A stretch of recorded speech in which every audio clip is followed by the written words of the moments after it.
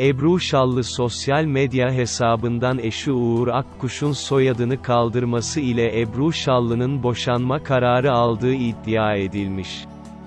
İş adamı Uğur Akkuş'un maddi zorluklar yaşadığı iddia edilmiş ve Kuveytli yatırımcıları dolandırdığı için hapis cezasına çarptırıldığı ileri sürülmüştü.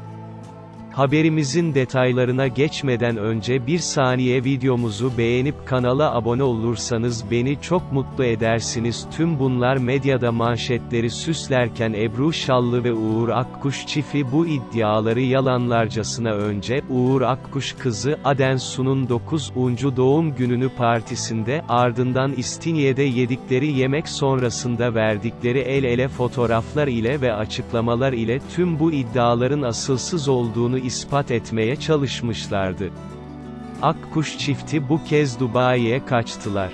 Uğur Akkuş ve eşi Ebru Şallı, özel bir uçak ile Dubai yolculuğu sırasında çektikleri fotoğrafları her zaman olduğu gibi Ebru Şallı sosyal medya hesaplarından önce, "Nereye uçuyoruz acaba?" arkasından, "Kaçıyoruz" etiketleri ile paylaştı.